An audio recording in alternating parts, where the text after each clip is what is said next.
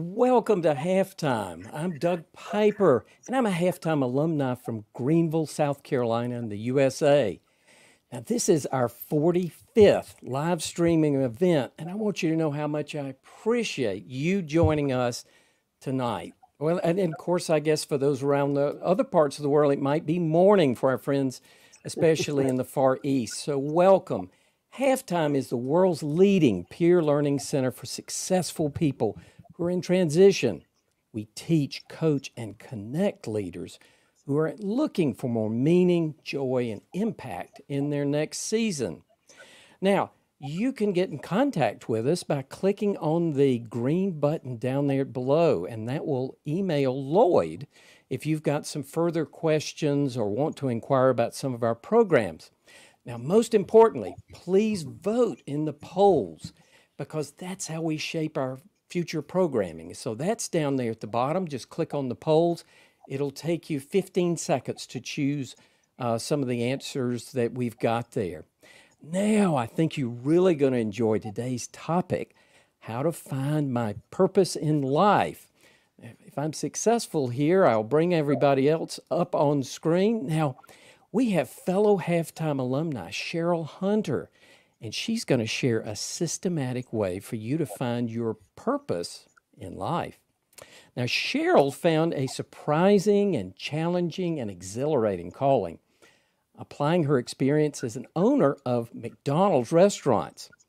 Now, she got into the franchise business over 40 years ago with the International Dairy Queen. She then worked with McDonald's Corporation for 17 years.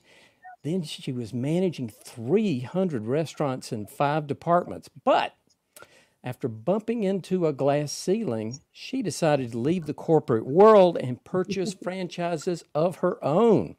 Now, for 16 years, Cheryl owned and ran McDonald's restaurants in North Carolina. Now, one of the things she learned at McDonald's corporate office was the importance of operating principles and values. That if you can model values and articulate them with passion, then you can make a tremendous management impact. Now, today, she's passing those lessons on to other women entrepreneurs.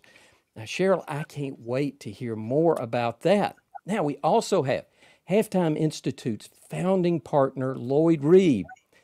Now, Lloyd, we've discussed before that many of the people you've coached through Halftime have struggled to find something they're really truly passionate about.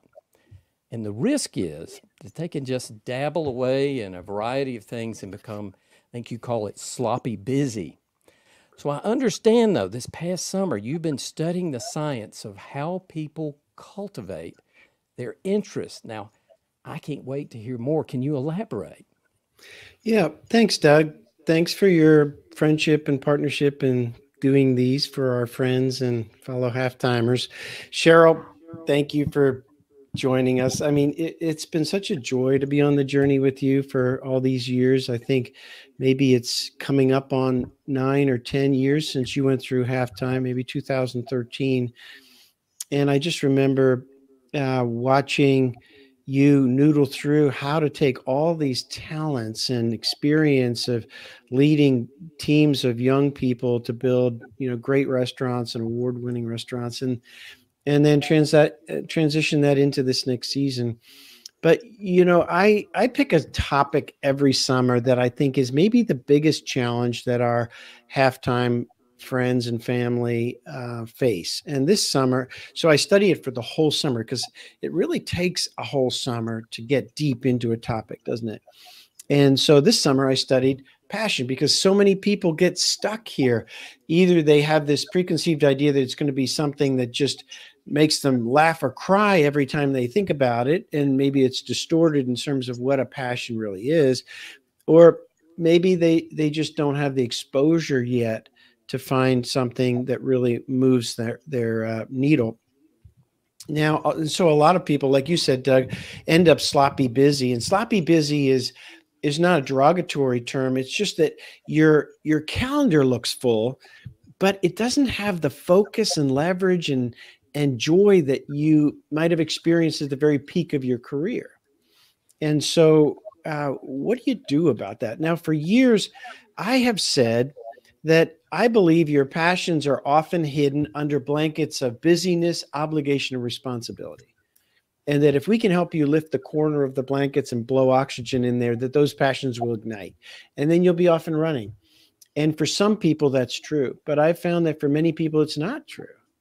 And what happens often with half-timers is they have been so focused on what they've been doing and running their business and coming home and leading their family and taking kids to soccer and dance and all the other things that come, going to church and being in a small group and taking your spouse out for a date, and that they just didn't gain the exposure to a lot of the biggest issues in our world, or their heart didn't experience the pain or the joy of some of the things that are happening around the world. It's why often you hear someone say, well, I took a mission trip and it transformed my life, because maybe for the first time they got exposed to something that really, really rocked their world at a deep and emotional level. So this summer I studied, what is the science around the discovery of interest and passion? And I found, to my surprise, that for most people, it goes through stages. Exposure is the first stage, just getting exposure to a wide variety of things, even if it's just through research, not necessarily personal experience. And then it's reinforced from the outside as people affirm you. It's reinforced from the inside as you enjoy the experience, until it becomes part of your identity. So because the challenge is for many of our halftime alumni is that they haven't been exposed to a wide variety of things, we are working on ways that you can gain more exposure.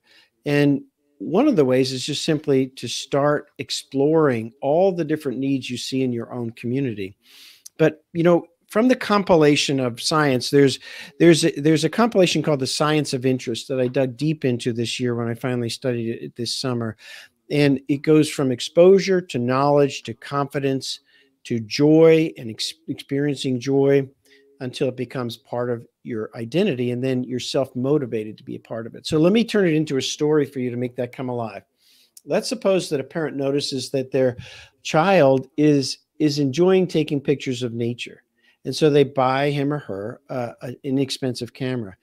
And the child goes out and takes pictures, and some of them turn out to be really amazing. And they get the joy of affirmation from their family when they come in and show the picture. And so the mom buys a better camera for this child, maybe turns them onto a YouTube video about how to do better photography, nature photography. And the child goes out and takes even better pictures. And then she notices that he or she is out there in the sun when it's hot, out there in the rain, taking pictures and sharing them with their friend. And before long, she hears the child describe him or herself to their friends as, I'm a photographer.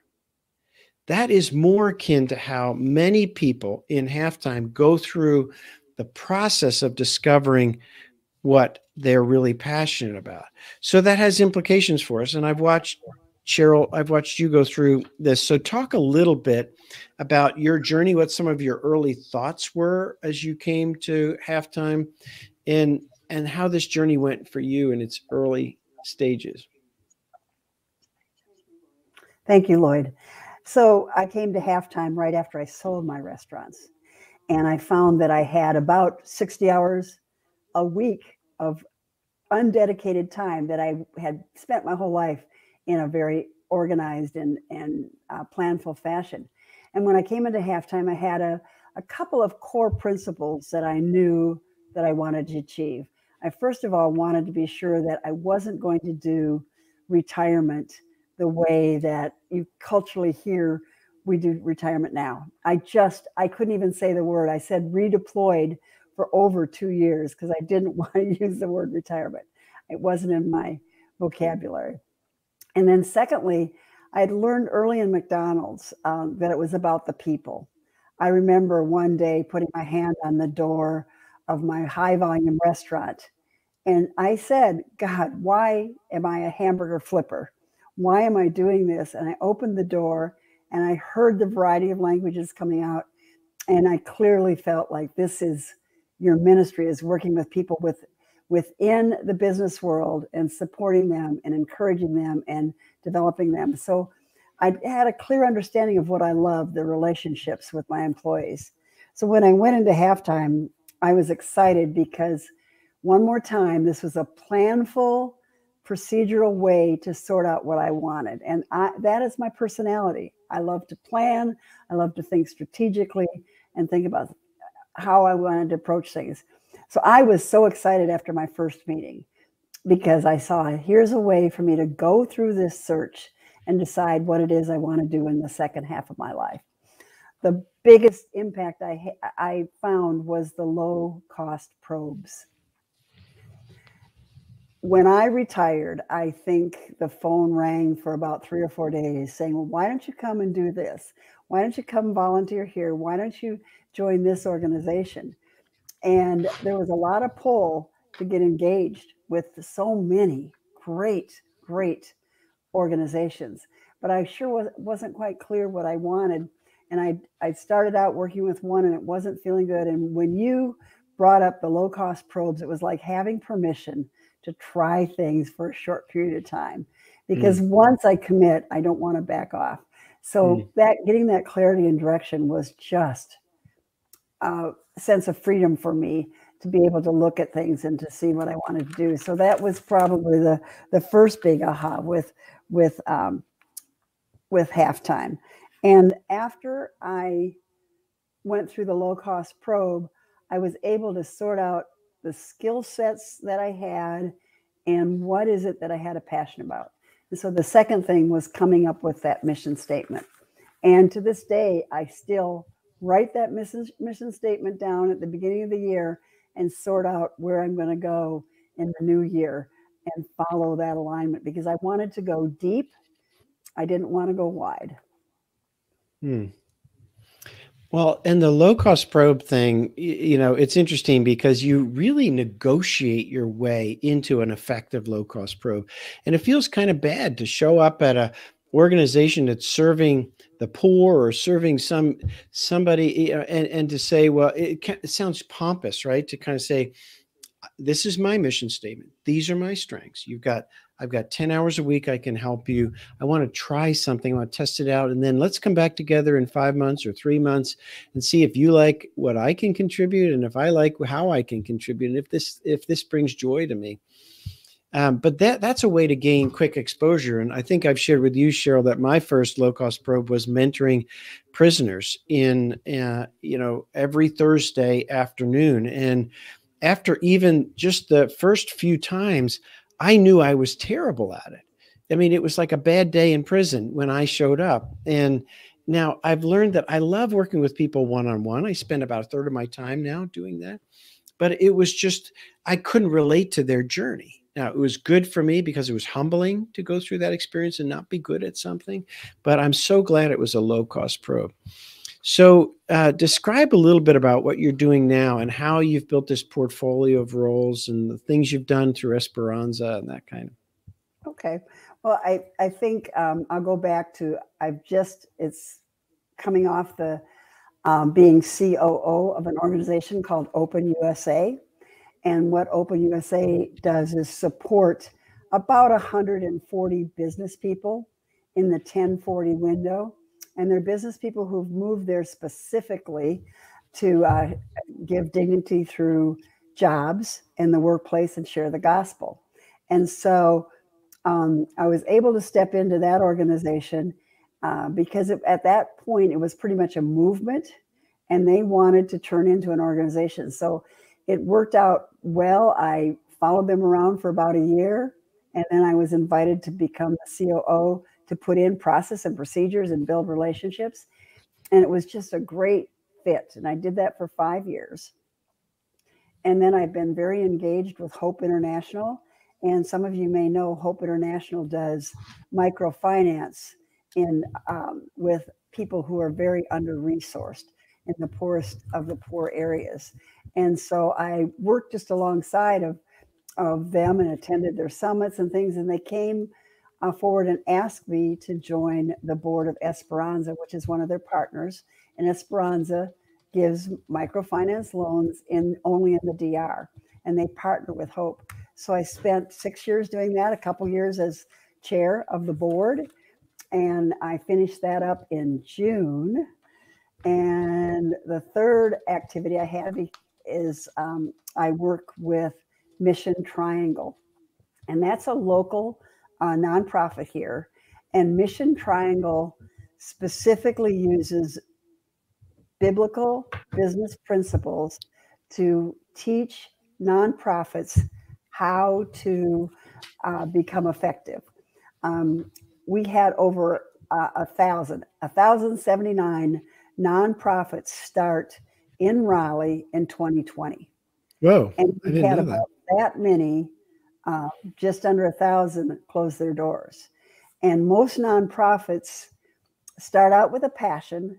They've got the heart, they know what they want, but they don't know exactly how to implement and apply it. And so that's what Mission Triangle does. We're working with about just under 300 a year nonprofits and teaching them some core business principles. And we do it through coaching and accountability. And I'm chair of that group right now. And then finally, I do my individual coaching too. I have a couple of business people, I have an intern, and potentially a pastor. We had our first meeting last week. So did you, when you were doing the low cost probes, did you stumble on stuff that you just knew you didn't like that got crossed off? Yes. So I remember one of my first ones was getting involved with raising funds for purchasing a piece of equipment. And I was so excited. And I, of course, organized the banquet. I had women come in and actually cook the whole food, homemade food, did everything. It was gorgeous. And I just had a ball. And we raised the money. And then a month later, the nonprofit said, well, we've decided not to buy that piece of equipment. And I said, okay, are we going back to tell the people that we're not buying? Well, no, we'll just use it for something else. And I just for me, that was such an integrity situation, and I was very concerned. And so I said, okay, this is very good to know this up front. And so, yeah, there were some disappointments. Yeah. Matter of fact, with Mission Triangle, the executive director came and said, I want you to get involved with us. And I said, I'm done with nonprofits. I said, I just can't deal with just the heart. I've got to deal with people who've got a heart and a head for implementing it. And it's too hard for me. And then he explained to me that's what they did. And I was sold. After I hung out with them for a year before I joined, but then I was sold. Yeah. So that's just like layers of learning, right? From going from heads down, running these businesses, and then you've got you got a family that has a lot of moving parts in it, and keeping all those plates spinning, to trying to figure out how do I retool myself and use all those skills, just thin slicing into it. And I hope that gives each of us listening, the freedom to keep testing stuff out. Now, for some of you may go back to some pain of your past or something that's been hidden there since you were, young. And very often when you consider the archaeology of your life, something pops up that you may be passionate about. But if you're stuck, I hope that you're finding the freedom, and as you listen to Cheryl, to try low-cost probes. Write down a list of 10 or 20 different organizations that might be of interest to you, and then set up a time to interview them over the phone. Go research their stuff. Ask them for their strategy and their business plan. Look it all through. Talk to somebody who's doing something similar to what you're interested in. Shadow somebody for a little bit. And one of the things I do that I just did this morning with someone is I connecting with 3 or 4 people in their area. One of the guys I'm coaching, he wants to really get involved in mental wellness. One of his children has struggled with mental wellness. And so I listed four different people that I've coached that are involved in mental wellness in different ways. And he's having interviews with each of them to figure out what they learned, what their network is, and what they would do if they were him. And you're just trying to thin slice your way into discovering something that you're passionate about. And it can take time. It requires patience. In fact, in our December webinar, we're going to talk about how you persist in this journey that Cheryl's described for you. Cheryl, one of the things about this journey is you and I are like 2 friends on this journey, right? I mean, we've gotten close along the way, and we learn from each other, not just about how to make an impact, but how to do life. And a big part of what you're bringing to influence the leaders is who you are. I mean, everybody that I introduce you to, you probably don't know this, but I tell them Cheryl is one of the ladies I respect the most on this planet. Yeah. And that comes from my heart. And so one of the stories that has been most moving to me is the story of Zach in your life. And I'd like to just take a minute and have you share that with this group, because part of your influence in board chair of Esperanza, leading these other ministries, or the hundreds of organizations at Mission Triangle is impacting in Raleigh, is because of who you are and your character, and we win influence through that. So talk a little bit about your journey with Zach and his joining your family and what that's meant to you. Well, I'll probably take you all the way back. So I have 4 children. My oldest son I adopted at age 25 from Korea. He was 9 months old. And then I had a biological child at 35. And then almost 50, I was 49. I was getting kind of restless, couldn't decide what I wanted to do with my life. And I decided to leave the corporation and purchase restaurants. And I said, oh, by the way, let's have another kid. And so I adopted a 4-month-old from China at 49 and moved here to North Carolina. And then in the course of our time here in North Carolina, we met Zach, who was Korean by descent. And he went to church with us, and we spent almost every Sunday dinner with him, and he got to be really close friends with my daughter. And well, when my daughter was getting married, she was fussing, and I'm sure it was because I'd put a budget on the wedding.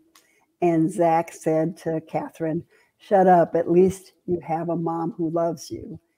And Catherine turned to him and said, well, we'll adopt you. My mom will take anybody. And Zach had been abandoned by his first family that brought him here from Korea. And he pretty much had been on his own since 13, living by himself, working, had a neighbor kind of watching out for him. And so Zach and I talked, and I adopted Zach when he was 25 years old. It was really great. A kid with his own house, his own job, no diapers. It was great from that standpoint, but he needed a mom. He had a lot of wounds, a lot of empty hole in his life. And the most joyous thing he wanted was a family. And he said that to us often. I just love this family. I just love this family. And then about 3 years ago, he had a hole in his heart when he came from Korea and had it repaired at Loma Linda in California.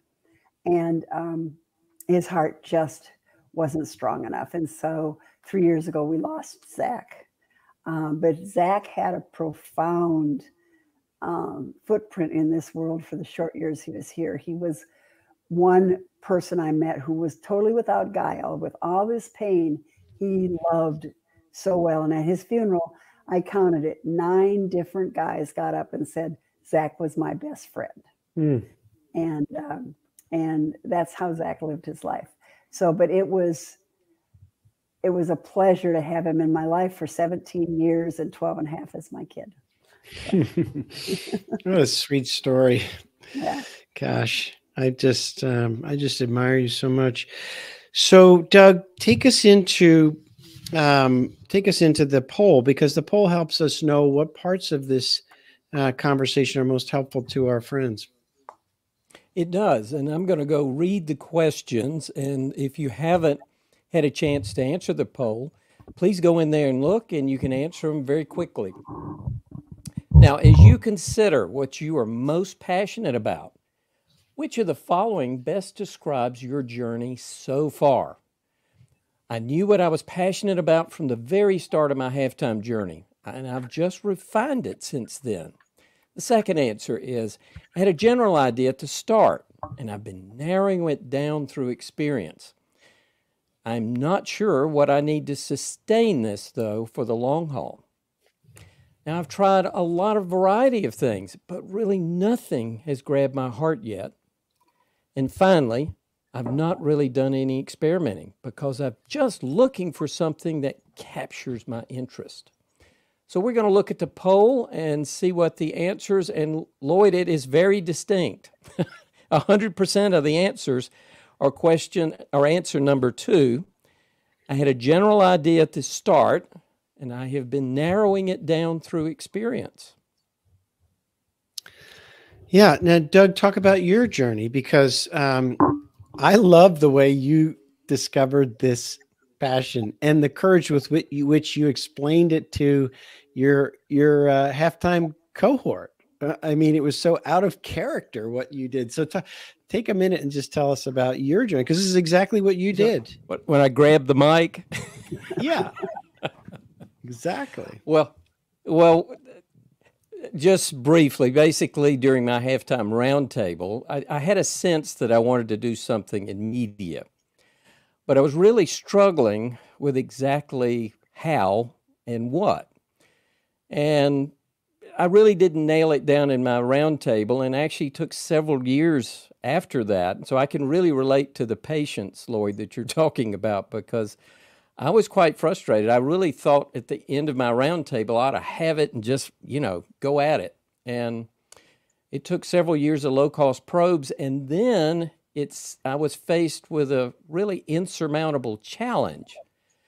And it required me to really dig down deep to really break through this, because I couldn't go any further till I figured that out. But interestingly enough, once I overcame that, I really found my groove, so to speak. And looking back, getting into media now seems obvious to me. But, when I was in the round table with you, Lloyd, it was anything but obvious back then. Yeah. So for those of you who don't know, Doug has a parallel passion using the same, what he's doing tonight, as a sommelier and in beverages, and he's well known around the world. He's been a judge in Europe and other places, and so he's getting kind of the 2-for-1.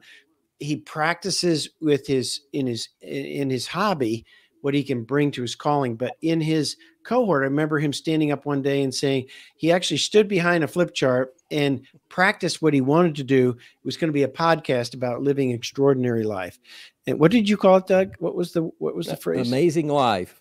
Yeah. And so this is what he's doing now. He's sharing with you Cheryl's amazing life, but it took 4 or 5 years of iterations to get here. So Cheryl, what would you say for if most of these folks are testing their way, they have a general idea, kind of like the aperture is narrowing, and now they're trying to, you've nuanced your role, right? And you found these roles as board chairperson. So how would you say over these last 4 or 5 years that you've tweaked it or dialed it in so that everything you're doing seems like a perfect fit? I think one of the biggest things that I learned, it was frustrating because there were a number of failures. And I was saying, my goodness, what am I going to do with all this spare time? Because I want to finish strong for the Lord. I really feel strongly about that. And at times I'd get frustrated. And I think one of the things I learned early on is the baby steps are what it's important.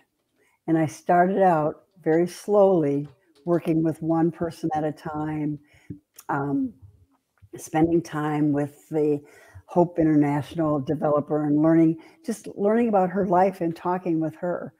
And that opened other opportunities.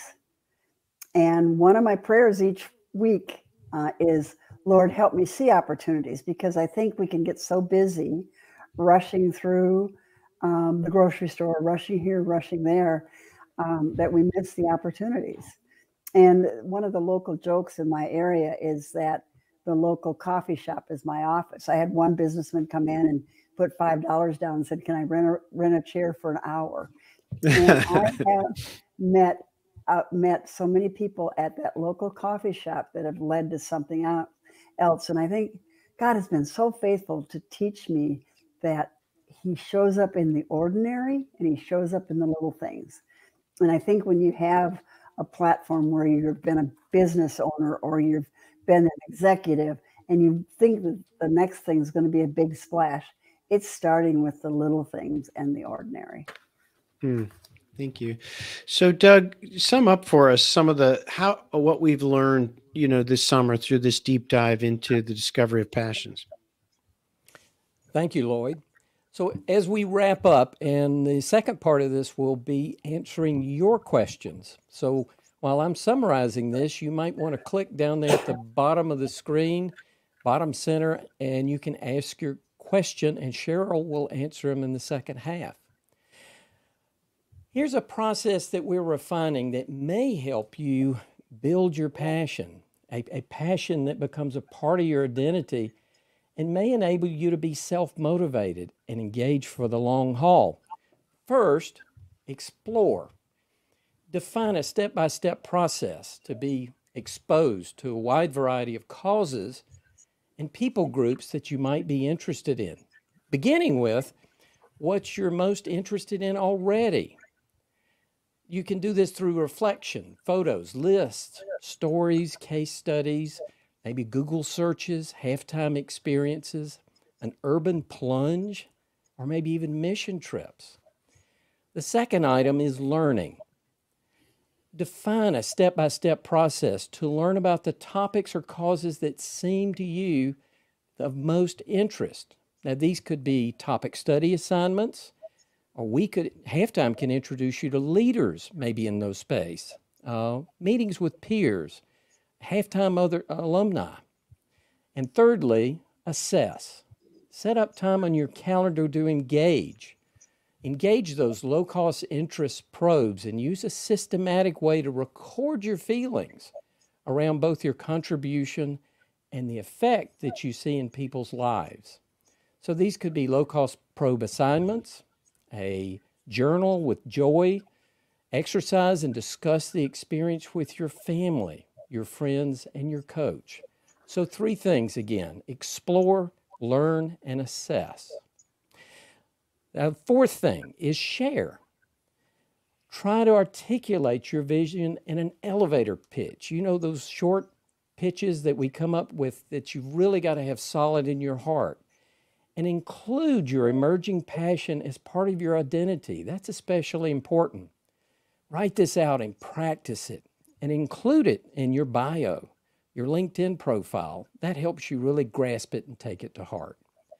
Now, next month, our webinar is going to be about this very last point: share.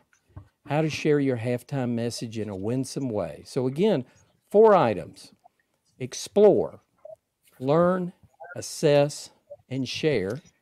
And we look forward to seeing you next month on how to share your halftime message in a winsome way. Now, Lloyd, I think we're ready to go to the questions. Sounds good. Looks like we have 2 right now. So the first question, Cheryl, is what was the filter that you used to know whether your low-cost probe was taking you in the right direction and or not?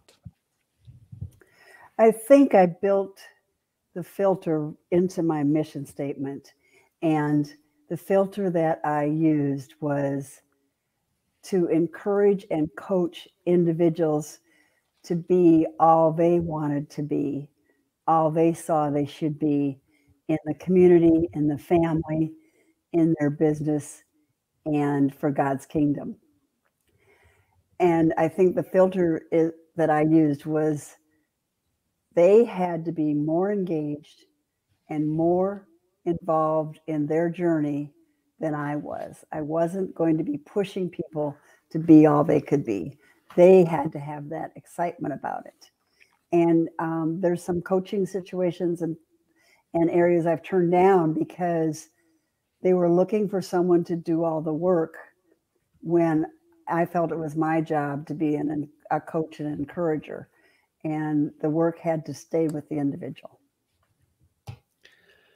And Doug, we have some tools that we'll send to everybody that are low-cost probe analyzers. I have one up on my screen right now that I saw that question just a few minutes ago, and so I brought it up on my screen. And it's a little Excel spreadsheet, and it's got criteria down the left side, and then your 1, 2, 3, 4, 5, 6, low-cost probes. And I have somebody's example here that they gave me, and and you just score it 1 to 10. And so for this person, for example, they didn't want a lot of travel. They were sick and tired of travel from their first half career in corporate America. So to what degree is this thing going to require me to travel? To what degree does it use my skills? To what degree does it involve my spouse? Because that was a high priority to them. Does it have a solid seasoned team? To what degree are these issues I deeply care about, and they align with my mission statement, like Cheryl said? And and is it scalable? So those are their criteria. So when you work with your halftime coach, they can use this low-cost probe analyzer to just simply set out your filter and then compare all across them. And I've done this so many times. It's funny because you're not trying to get exactly right, but when you talk it through, before you know it, 2 or 3 things surface and so many other ones go to the bottom. And so it's a little bit of science. It's a little bit of intuition. It's a lot of bit of listening to the Spirit of God, right? The Lord says, I'll guide you with my eye. So I love the fact that the Spirit of God's been guiding people to find their calling for thousands of years, long before halftime existed. I like in John 1:6, it says, there was a man sent from God. His name was John. He came as a witness. That's his purpose, so that through him all might believe. That was the desired results. So I think you can kind of lean into that, right, Cheryl? I think one of the important things too is sitting with people who know you well and asking them what they see that you have to contribute, what they see you get excited about, and getting input from others, because sometimes we are blinded because we live inside our skin the whole time. But how do others perceive you, and what are they noticing? And that was very helpful. Well, I pulled out a letter written in 1989 to Bob Buford by Peter Drucker, where he described to him exactly what he saw in Bob's life. And it's interesting. He said to him, Bob, your life is important not because you have money, but because you're defining a new form of entrepreneurship, a form of entrepreneurship that's tied to your personal contribution and not just the contribution of capital. What's interesting is he said, now what's important is by doing this early in your life, you have 30 years left to live out this purpose. And you know what I noticed recently, Cheryl, is Bob went to heaven almost exactly 30 years later. Oh my. Is that strange? That is. So who are the people that are looking over my shoulder, helping me narrow the scope of my contribution, because they can see things that I can't see? And Bob needed Peter to tell him what he could see in him that was unique. So Doug, I think we have a couple more questions. Yes, we do. Thank you. And that was a great one. Lucas has our next question. How long should low-cost probes last before I find my it? I feel like I've been on it for years. I feel your pain. Gosh. Cheryl, what would you say from your experience? Well, so each person's experience is very personal. Patience is not one of my strengths. And so I pushed myself to go a bit longer than I normally would, because I felt like this was a time in my life where I needed to take some extra care. And so I found for myself that one low-cost probe was a few months, and one was just a little over a year. And I got up that day to walk away from the second one, and that's when they said, we don't like the way this is going. We need someone to organize it and turn it into an organization, not a movement. And then it was like singing in my ear. It was a great fit. So I think it varies depending on who you are and what your tolerance is, and also the nonprofit or the ministry that you're looking at. And one of the things I find is that you've got to impose your calling into your calendar. You have to actually work it. If you just dabble at it around the edges, you may not get the deep experience to know whether it's good or bad. By doing mentoring prisoners every Thursday afternoon back in 1990, after a few weeks, I could tell that this wasn't a good fit. And because I didn't have good coaching, I had already signed up for 6 months of it. And what I should have done is shadowed somebody and done some of it for, just a month or a month and a half or 2 months. But what I find is many people do not stick it in their calendar. And if, what I do when I stick something important in my calendar that I want to become a habit, I work with Priscilla and I say, let's say we're going to stick this in my calendar and you can move it, but don't remove it. So for example, my time with the Lord every morning is 7:30. And I say, well, if I'm on a flight, you can move it, but please don't remove it. And time with our grandbabies goes on Thursdays, and it can be moved. So if you want to stick your calling into your calendar, even if you have a busy career still, because often our career and our calling all mix in together. Halftime is not about selling your business or quitting your job. It's about getting aligned with your calling at any age, really. It doesn't really need to be some magic number in the middle of life. If you're in your 30s listening to this, why would you wait to discover your calling, right? Now, it doesn't mean you have to be rich. It just means you have to be listening and you have to be available. It's more about availability than ability. So, Doug, what would you say from your experience on how long to stick with something before you decide thumbs up, thumbs down? Well, it sounds like in both my situation and Cheryl's, it had to get worse before it got better. So I was actually going to ask you, Lloyd, how do you separate? And Lucas, I think, is asking exactly this question. Are you obsessed with your low-cost probe and you need to back off?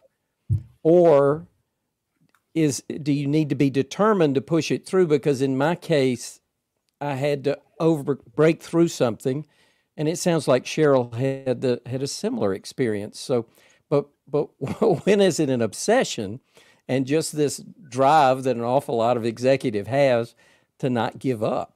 Any suggestions there? Yeah, that's really difficult, right, Doug? Because it's a discernment factor. So much of it's deep inside. I remember coaching a gentleman maybe even 20 years ago, one of the very first people I coached, and he had purchased a lot of land in a poor country, and he had this great idea to eradicate poverty in that region through better agricultural techniques. And a lot of the due diligence he would have done in his investment career, he didn't do because he was so enamored with this dream.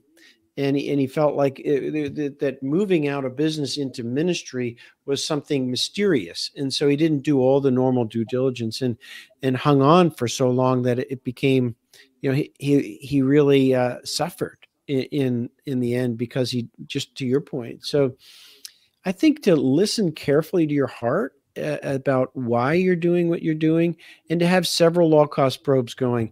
I remember when I was developing real estate, sometimes we'd get enamored with a single piece of property. And the best way to not overpay for a piece of property is to go find 2 or 3 others that are just as sexy and that you can compare to, and not get enamored with one. So one way to know if you're enamored is to go find something else that's equally as compelling to you and get involved in a little bit in it, and then compare the two. And do you think we might have lost Cheryl? Doug, you can probably tell. There she is. No. Okay, good. No. I wanted to make a comment about that too. Is I think one of the biggest transitions I had to make was not to throw out everything I knew from my business background and from my relationship background and think that nonprofits needed to be this unique, separate, whole new way of operating. I think God has called us to take what we know and our skills and apply them to the ministries. This whole, I grew up in this whole separation between sacred and secular, and that, yeah, we can do a business this way, but we can't necessarily do a nonprofit this way. And it's not true. Our lives are pretty much aligned, and God's given us skill sets that apply and fit. And if it's not fitting, then you maybe have the wrong low-cost probe. And Cheryl, this is a little bit of a rabbit trail, but take a second and just illustrate the kind of cool stuff you've done through Esperanza in helping entrepreneurs spawn and break the cycle of poverty.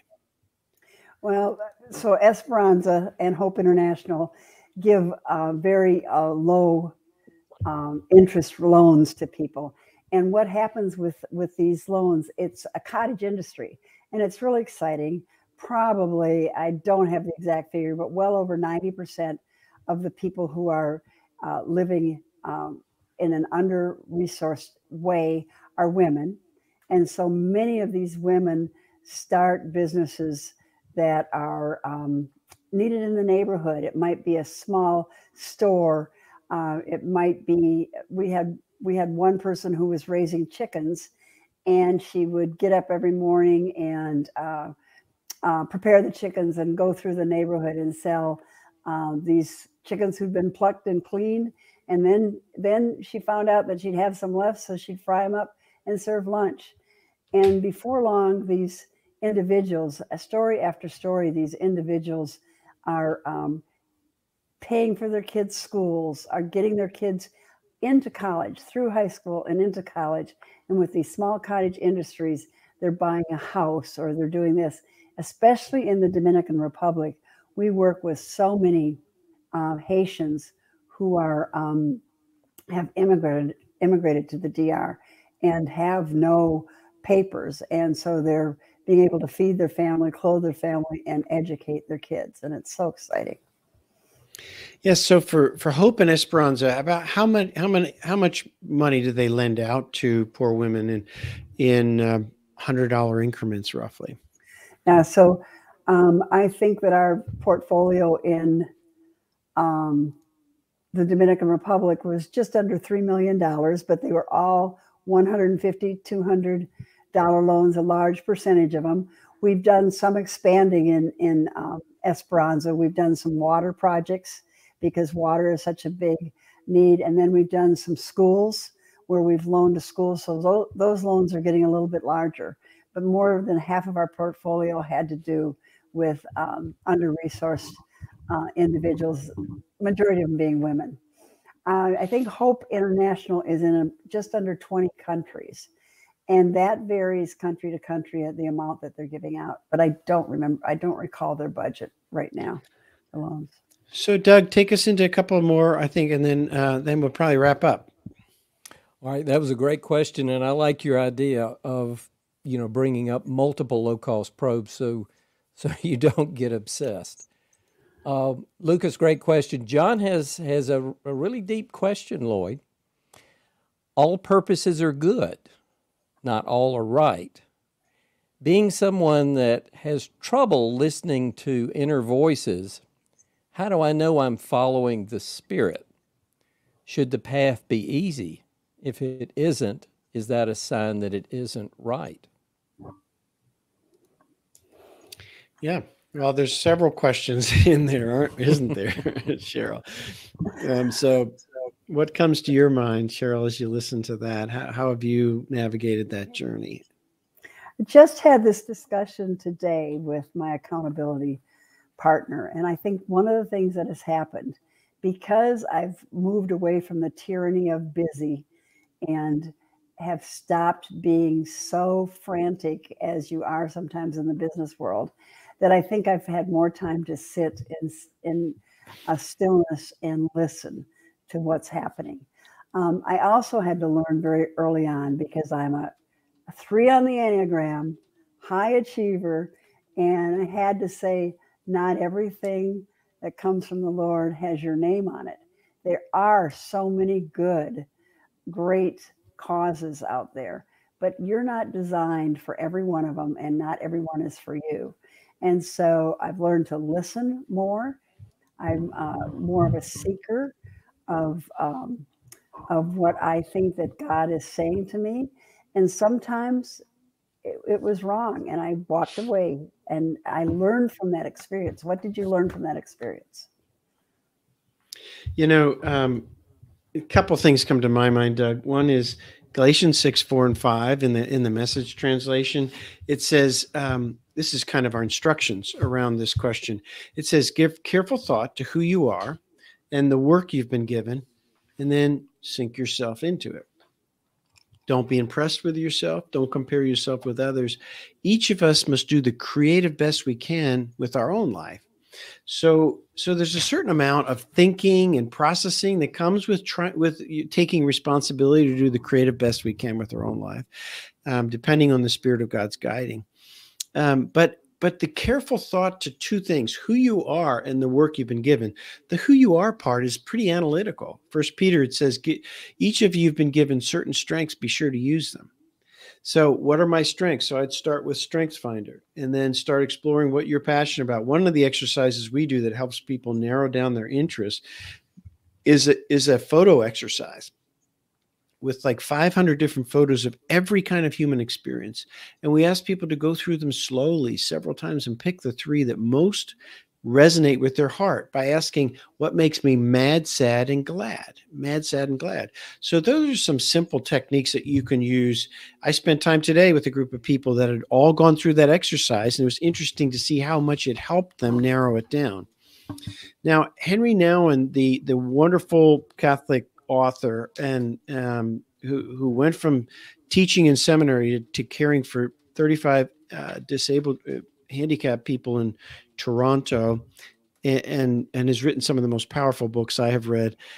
He says in his book, The Bread for the Journey, he says, each of us has a mission in life. Jesus prayed to the Father for his followers, saying, as you sent me into the world, I have sent you into the world. We seldom realize fully that we were sent to fulfill God-given tasks. We act as if we have to choose how, where, and with whom to live.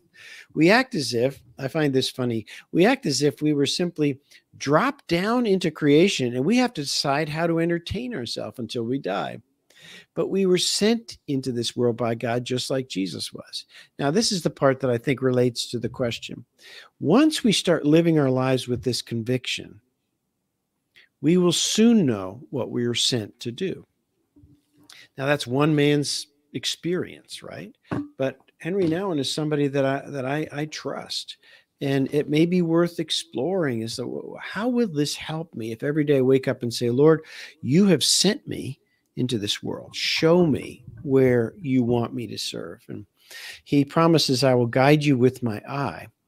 So some of it's experiential. Does it align with what he's written already in the Bible? Do our peers and do our friends around us and your mentor, do they affirm what they see in you like Peter Drucker did for Bob? I think that's how you triangulate, these issues around yourself to give you wisdom. And then over time, if it's not right, you can count on the Spirit of God to redirect you, I think. So one more question, then we'll wrap up. No, I think that's our last one, and we may have lost Cheryl. I imagine she'll be back on momentarily. But John, that was a great question, and Lloyd, for me, it was whether doors opened up or not. When I hit my low point and was up against the wall and had an idea, and I thought, well, this is either going to fly or it's not, and I proposed it to a couple of people, and they said, that's a great idea. I will definitely join in. It was kind of like, it was a real answer to prayer because I was at a low point. Yeah. So we want to thank everybody. I hope Cheryl will jump back on for our wrap up. But Lloyd, this was just fantastic. I think it's so important. And I've talked to so many other halftime alumni that have struggled with this. Thank you for tackling this and studying it all through the summer. And do you see why I told you how much I admire Cheryl? Isn't she just an amazing lady? And this strange combination of amazing business prowess, courage, humility, deep, loving commitment to people individually, just wonderful blend. So I think we've all been blessed to learn from her today. And we will be sure to thank her on your behalf when we chat with her shortly. Absolutely. And I want everybody to remember this is recorded, and you can get back to it at the very same link that we were watching it at. Everybody that has joined this event will get the email and invitation for next month, where we're going to talk about how to share your halftime message in a winsome way as our culture is changing. So Cheryl, I'm sorry you're not on screen. Hopefully you're watching us here, but I want you to know There she is. There you are. Awesome. Just took a break. Well, on behalf of the audience, I wanted to thank you so much for taking the time to prepare and go through this and really share your heart. It's been so inspiring. It's been a joy. Yeah, and I had a little chance when you jumped off to brag on you a little bit, so you wouldn't have not enjoyed it anyway. So that's good. Okay. Thanks, Cheryl. Appreciate it. All right. Thanks, everybody. One of my skill sets is not technology. Well, you did great tonight. Bye. Thank you. Yeah, you guys. Thank you. Bye-bye. Thank you, everybody. Take care.